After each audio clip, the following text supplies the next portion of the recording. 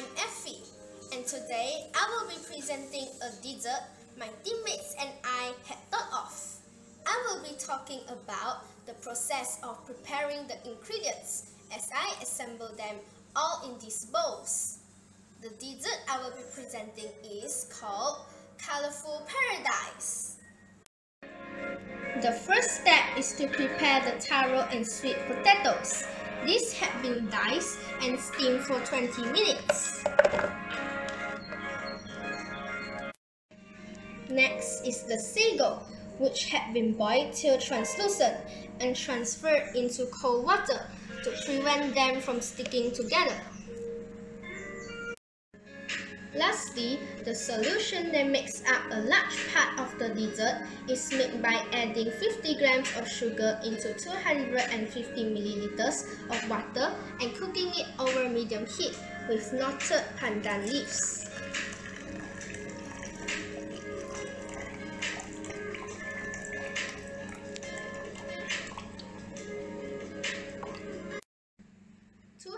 And 50 grams of coconut milk and about a quarter of a teaspoon of salt was then added into the solution.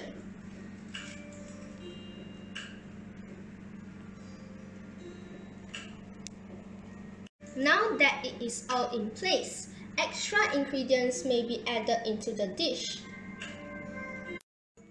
I will be adding in chia seeds, which has been soaked in water for a few minutes.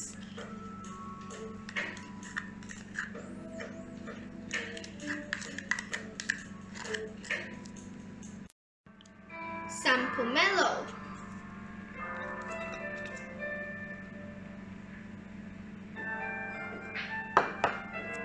chendol,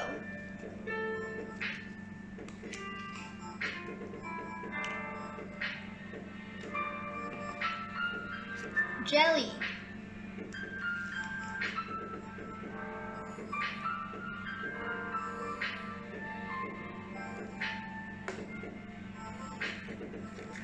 some almond nuts,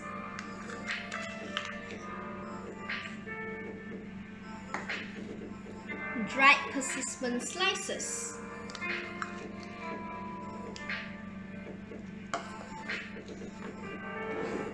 some diced dragon fruits and pineapples,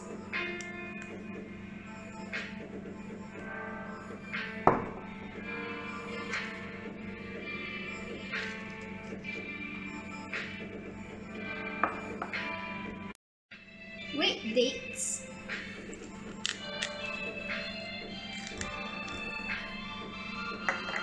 and finally a few peppermint leaves.